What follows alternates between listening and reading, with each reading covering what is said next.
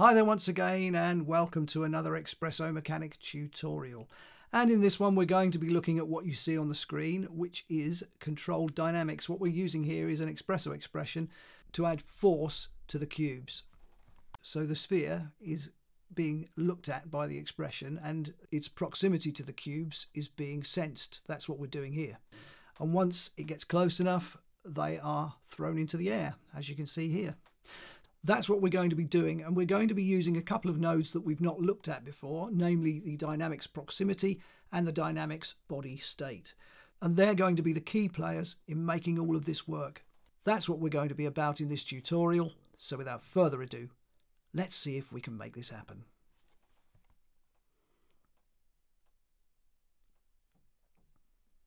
We'll start by bringing in a cube, and in our sizes make it 20 by 20 by 20. We'll also fillet it, and I'll make the fillet radius just 1 and we'll leave the subdivision at 3.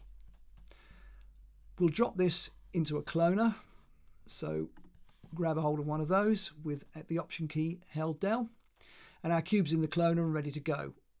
We want a count of 2 by 1 by 10 because a grid is what we're going to be using, so that's fine, we don't need to change the mode. The sizes, we need 45 by 0 by 21. And that gives us our 2 rows of cubes all ready and set up and waiting. Moving on from here, we'll bring in a sphere. We'll give it a radius of 10 so that it's about the same size as our cubes. Just move it over here. And I'll add 60 segments just to make it nice and round. We can leave the type as standard. It doesn't matter really what this is because this is going to be a keyframed object anyway. It will be dynamic, but we'll keyframe it. Okay, fantastic. So we've got that far, and now we can think about adding some dynamics. I think another thing we'll also do before we do the dynamics, actually, what we'll do is move the cloner up. We'll just move that up by 10. And we'll move our sphere up by 10 in the Y. And then we'll bring in a floor. So let's just bring one of those in. And now our cube and our sphere, or our cubes and our sphere, are sitting on the floor. So we'll start with the dynamics from here. Let's get a collider body for the floor. We can leave that as it is. We don't have to touch anything in there. And the next thing to do is bring in a dynamics collider body for our sphere too, but we will need to do some work with this. Now obviously we don't need anything applied to children, and individual elements can be switched off. The shape, we need to make a static mesh, and we can leave everything else the same, and now we can animate this by keyframes, so that's fine. So with our sphere selected, we may as well do that now. Actually, what we'll do, we'll make ourselves a little bit more time by giving ourselves 150 frames. So that's fine, we've got that set up. Now we can think about moving this sphere. So along its position Z, we can record its initial position, and then we'll move along and we'll go to about 90 frames, and we'll move our sphere to the other side of our cubes, somewhere to just there will be fine. And now if we run the timeline, we can see that that's all working fine. So we've got our first object moving as it should. Now our cloner here, we do need to give a bullet tag as well. We'll give this a rigid body tag, and we can look at this and see what we need to do in here. Well, as it happens, we can leave everything we see here exactly as it is. We don't have to change a thing. It's all going to work. The next thing to do then is to bring in a null, name it Expresso. We'll give it the Expresso tag. We've got our editor open and we're ready to start work. The first thing to actually do is drag in the cloner, and at the output stage give it an object port. We can also bring in our sphere, and at the output stage for this we'll give it a global position port.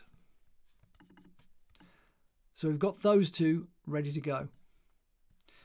The next thing we need is the dynamics proximity, which we've not used before. So we come down to bullet and we choose dynamics proximity and bring this in. Now this is quite a powerful node, a number of different things that we can plumb into here at the input and output stage. We do need the point input, and we need to connect our global position from our sphere into there. And we also need an object port, which we can just open this up and place that at the top. And we can plumb our cloner into there. So our cloner is going to feed in our cubes, and we're going to then check the global position of the sphere with the nearest point of our cubes. I mean, I think it's going to be working with the center. So it literally is taking the center of this and comparing it with the center of this. It's kind of as we've done with Python, it's actually a distance vector that we're looking at there, I think. Okay, so we've got our position port at the output stage here. Let's just get this back to 100%. We've got the position port at the output stage, and we also need an object index as well. So we're going to bring one of those in. And that sets up our proximity. Moving on from here, I'm going to bring in a modulo. So come down to calculate math. We've got it set up as an add. We need to change the function to a modulo. And it will be modulo 2 in input 2. And then we'll simply plumb the index value, or the object index value, into input 1. You'll see what we're going to do with this in a minute. So I'll move on from here and bring in a condition. So we'll bring in a logic condition and plumb the output of our modulo into the switch. Now our two inputs. First thing we need to do is change the data type, because we actually need this to be a vector. And then we can think about what we're going to be doing down here. Now, as the sphere approaches the cubes, what I want them to do when they leap into the air, I want them to move upwards, and I also want them to move towards each other so that they actually meet in midair, hit each other, and then we get a bit more of a sort of chaotic dynamic simulation. That's what I'm going for here. So in our first field here, I'm going to place 10 in there and 70 in the second field. So in the X, I want them to move, and this will be this cube here. If we go into our cloner and go into the transform tab, we can show our indexes. So we can see that this is cube 0. Now with our modulo, what we're going to be doing is switching between these two inputs. So we'll start with 0, switch to 1, and then keep on repeating the process. That's what we're going to do, okay, using this modulo. So I've said 10 here. So this is going to move 10 in the X, and it's going to move 70 in the Y. Or at least these are going to be the forces. They're going to be force values. They're not going to actually be position values. They're force values. That's the way we're going to be using these vectors. So down here, I'm going to say minus 10, and once again, 70. So these odd number cubes are going to be moving in a minus direction in the X, and obviously still a plus in the Y. And with the Z, we're just going to leave it 0. They don't need to do anything in the Z. We don't want them to move backwards and forwards. So that's that set up and ready to go. The next node to bring in is the dynamics body state. So once again, we'll come down to bullet. We'll choose dynamics body state, which is the top one here. We've got a number, we've got dynamics connector state, and we've also got spring state, but we're interested in the body state. So we'll bring that one in. The object port, we can plumb our cloner into there because we're interested in the dynamics body state of our cubes. That's what we're really interested in.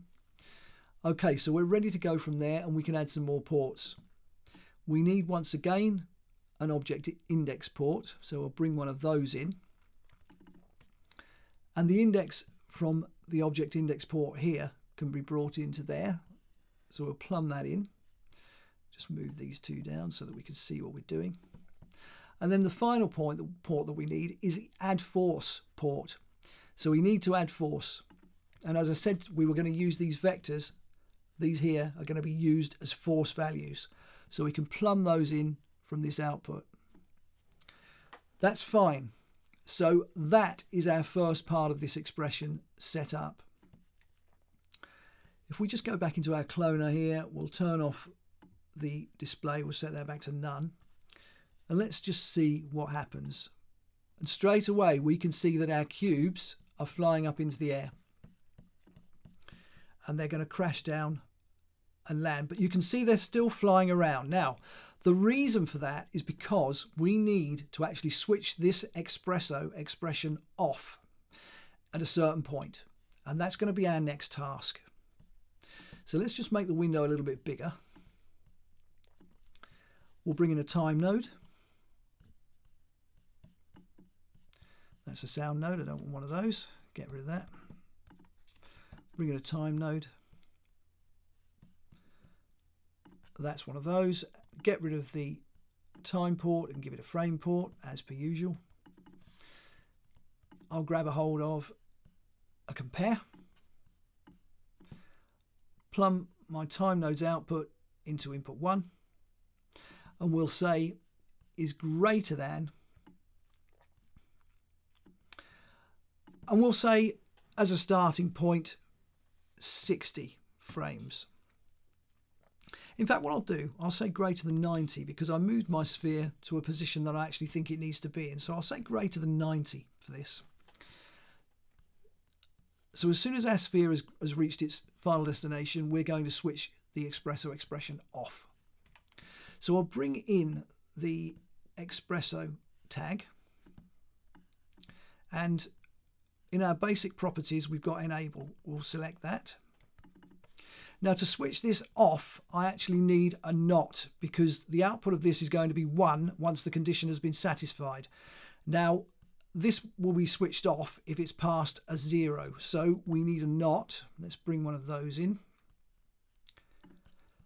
And we can just place this between the output of the compare and the input of the Expresso node.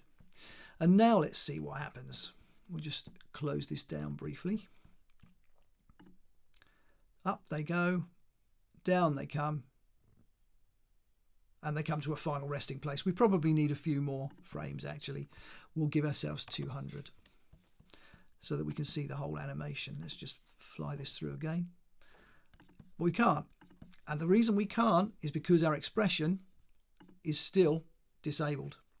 So that gives us a bit of a problem, doesn't it, really? So what are we going to do about it? Well, the easiest solution is to get another Expresso tag and make a second expression.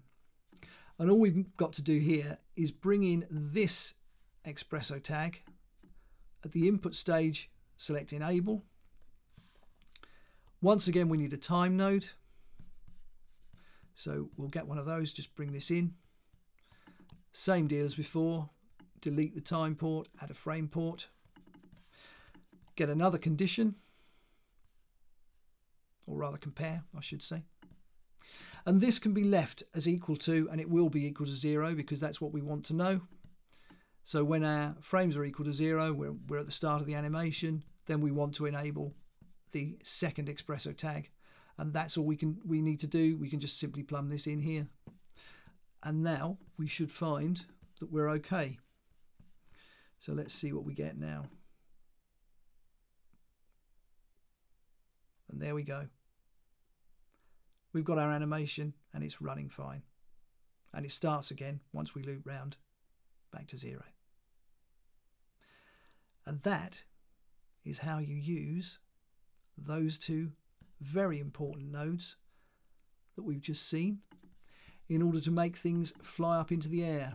So these two here, the dynamics proximity and the body state, they're the two key nodes, as I said. They're the ones that make this happen.